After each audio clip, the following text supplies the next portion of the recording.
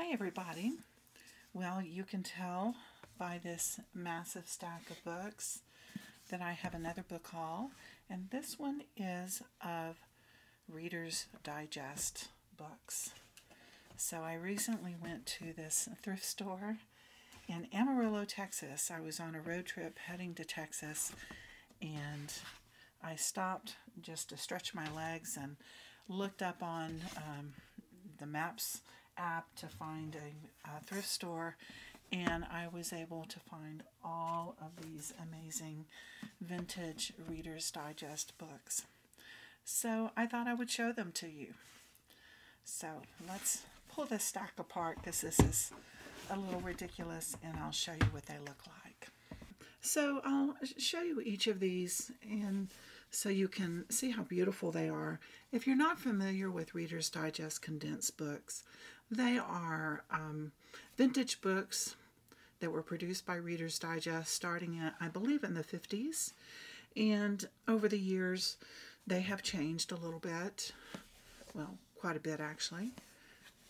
But they're just beautiful books, and they're wonderful for junk journaling because they're a great size. They measure typically 5.5 by 7 3/4 inches, so they're a great size for junk journaling. And the older ones have not only beautiful spines, but they also have really pretty covers. So at this thrift store, I was able to pick up a lot of these, 2 boxes full, in fact, and got a really great price on them. Some of them are very vintage, like from the 50s and first editions, and some of them are, I believe, into the 70s. So I thought I would go through this stack and show you what they look like. So this one in particular has a really pretty cover. All of these are a little bit dirty. I need to go through and clean them up. Some of them do have some stains on them, and I'll either see if I can clean them up, or if I can't, I might try to grunge them up a little bit more and make them even more vintage looking. But this is basically what the inside of them look like. This one, particular one, is from 1957, titled Summer Selections. And quite often they have not only beautiful covers, but also really nice artwork. And so I always go through and make sure to look to see, isn't that cool, what the artwork is inside, and salvage those for ephemera.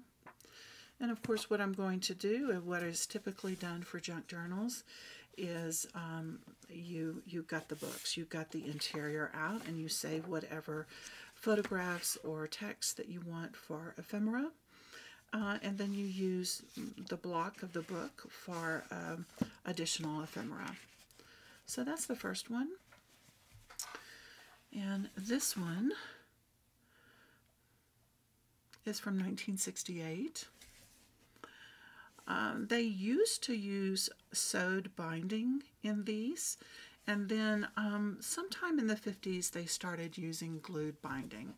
So depending on what you're going to use the book for, depending on how you want to alter it, there are some dating back into the early 50s that you can find that do have sewn bindings. But here's another one. Really pretty floral cover. It's always important to look through these because sometimes you'll find some ephemera lurking. A lot of times they'll be in bad shape, like for instance this one just cracked. So, but that's okay because quite often you're going to remove that anyway. This one is really pretty, kind of a pale green. You can see also the cover on this one on the spine is cracked and damaged, and again it's okay because we're going to remove it. But it has some pretty detailed edging here, and of course the cover, always the front and the back.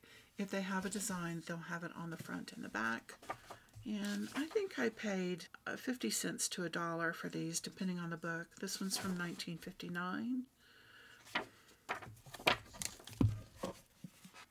Here's another one that has the messed up spine, but yet the cover will be beautiful for a junk journal. And it is from 1959. Beautiful yellowed aged paper, which will be wonderful for ephemera. This one is one of the more vintage versions. This is from 1955. You can see here on the cover, they used to have the dates of the year on the cover. And so the older ones, you'll see that. And these from the 50s, around 1955, they used a different type of cover. But isn't that a beautiful floral cover? And this is one, yes, and so let me see if I can get it close enough for you. This is one that has a sewn binding. So if you wanted to alter it to use some of the existing pages and leave the binding in place, this one would be good enough to do that. Look at that old vintage picture. Isn't that something? That's that one. This is another one of the vintage, truly vintage 1950s. Another one from 1955. Very, very beautiful cover. This one has some damage where they had a price tag on it at one time, but that's okay. We can certainly deal with that and cover that up. This one's in really good shape. And 1955 again.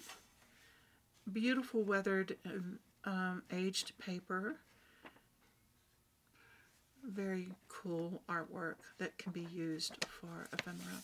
Here is another one of the vintage ones that has the sewn binding. Let me get that closer, you can see. This one says Winter 1955 selections. So I've heard that for the winter versions, they would use snowflakes on the cover. And so this is an example of that.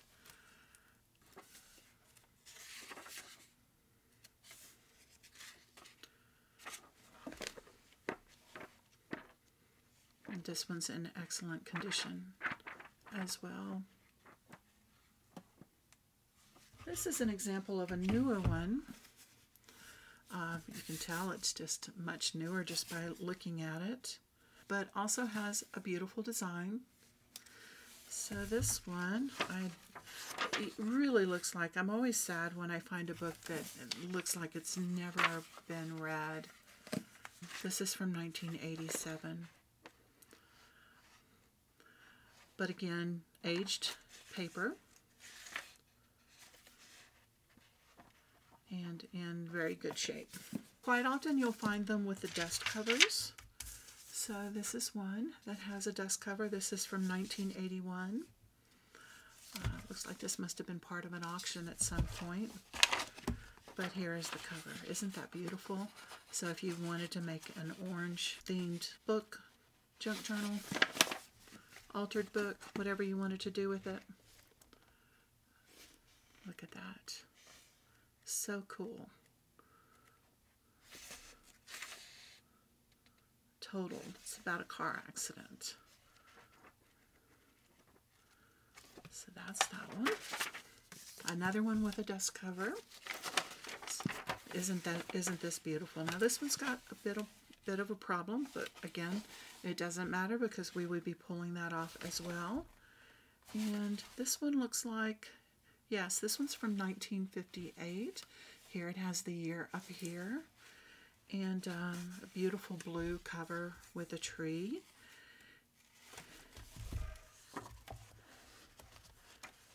And this one doesn't have quite as many pictures, but still.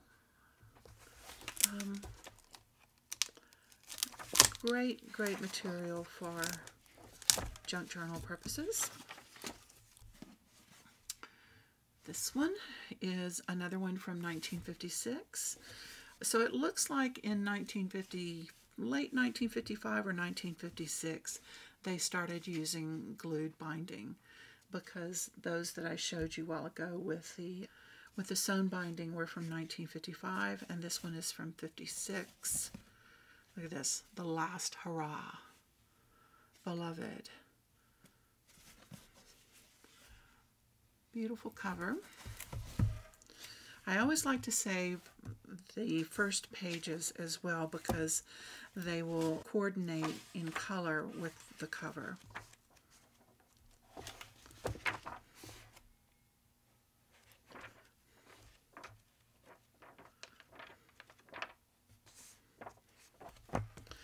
There's that one. Here's a second copy with the snowflakes.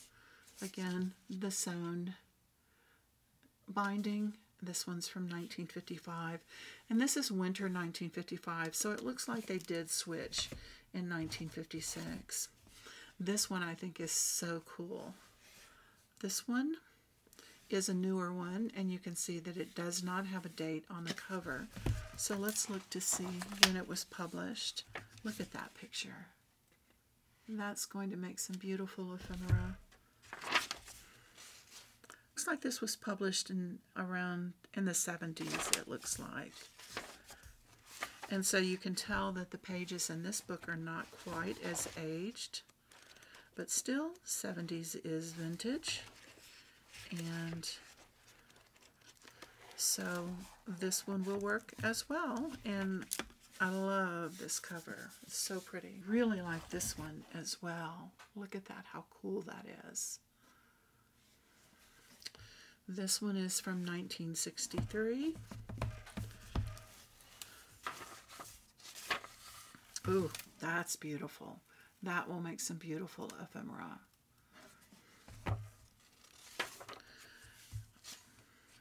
$1963. Oh, that's so pretty. This one has some beautiful aged pages as well. So this one is from 1973. Beautiful, beautiful pattern. And pages not as aged, not as yellowed, but that's okay. We can still use them. Here's an example of a smaller one. So they had a series called Bestsellers, and these had more of a narrow depth. So this is about 3/4 of an inch.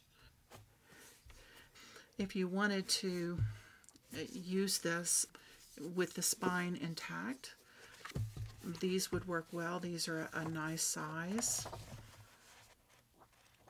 So, and of course, I would save these front pages to use in the junk journal because it matches the cover. But beautiful color pattern. This one's pretty. It would be pretty for a botanical journal since it has flowers in the cover. This one is from 1979. Here's another thinner one. Again, one of the bestsellers. And this one is purple. This one is from 1981. This one is from 1954. And again, you can see that it has the sewn binding, the sewn signatures. A little bit of marking there I think will come off. Looks like just some dirt on the cover. Beautiful aged paper. This is another first edition. And oh, look at that. Isn't that cool? I'm going to have so much fun pulling ephemera from these. You know, a lot of people buy these. They will match them up by sets, such as the year or the color, and they'll put them up on their bookshelves. This one I love. This is another one from 1954. Look at the pattern on that. And it has a texture to it. It's really pretty. 1954 selections. Again, in excellent shape. Printed in the United States.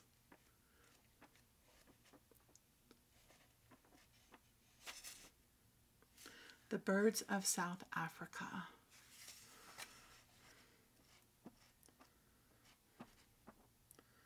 Look at this picture. So cool. This would just be beautiful on the cover of a journal. Wrapping presents. One with a cover on it. And this one is so cool. Look at that design on here. This would be a beautiful book for a Zentangle journal. And this one was published in 1966. Oh, look at that. Look at that beautiful image.